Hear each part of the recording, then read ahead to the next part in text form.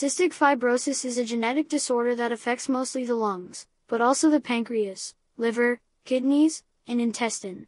Long-term issues include difficulty breathing and coughing up mucus as a result of frequent lung infections. Other signs and symptoms may include sinus infections, poor growth, fatty stool, clubbing of the fingers and toes, and infertility in most males. Different people may have different degrees of symptoms. Cystic fibrosis is inherited in an autosomal recessive manner. It is caused by the presence of mutations in both copies of the gene for the cystic fibrosis transmembrane conductance regulator protein. Those with a single working copy are carriers and otherwise mostly healthy. CFTR is involved in the production of sweat, digestive fluids, and mucus. When the CFTR is not functional, secretions which are usually thin instead become thick. The condition is diagnosed by a sweat test and genetic testing. Screening of infants at birth takes place in some areas of the world. There is no known cure for cystic fibrosis.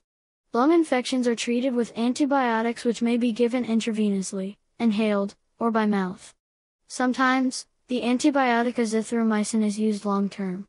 Inhaled hypertonic saline and salbutamol may also be useful. Lung transplantation may be an option if lung function continues to worsen. Pancreatic enzyme replacement and fat-soluble vitamin supplementation are important, especially in the young.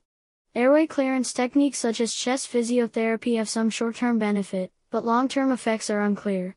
The average life expectancy is between 42 and 50 years in the developed world. Lung problems are responsible for death in 80% of people with cystic fibrosis.